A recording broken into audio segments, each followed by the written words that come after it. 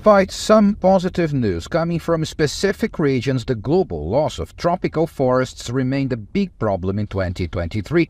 According to a report released Thursday by the World Resources Institute, the world lost a total of 3.7 million hectares of tropical primary forests last year. That's 9% less than in 2022, but still equivalent to losing almost 10 football fields of forest per minute, and not enough to put the world on track for reaching the goal of zero deforestation by 2030. Forest cover losses in Bolivia, Laos and Nicaragua due to wildfires and agricultural expansion were highlighted by the researchers as among the most dramatic, while the positive highlights came from Colombia with a 49% reduction in 2023 and Brazil with 36%.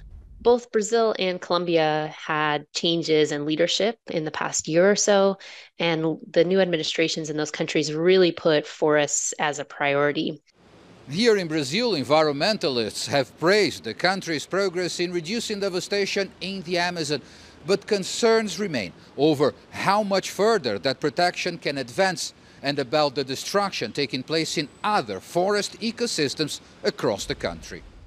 The Cerrado, Brazil's savanna region located in its central zone, is among the worst hit, with a growing loss of forest cover, about 48% in 2023, mostly due to agricultural expansion. And despite improvements in monitoring and control actions, experts say even more resources are still badly needed. We have good experiences on systems to monitor. We have the right people, but we need to increase the number of people that are supporting the combat of deforestation in Brazil. But the type of the problem that we are facing here demands stability, demand investments, demand the commitment from the private sector.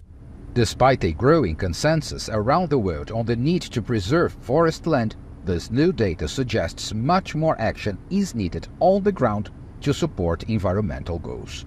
Paulo Cabral, CGTN, São Paulo.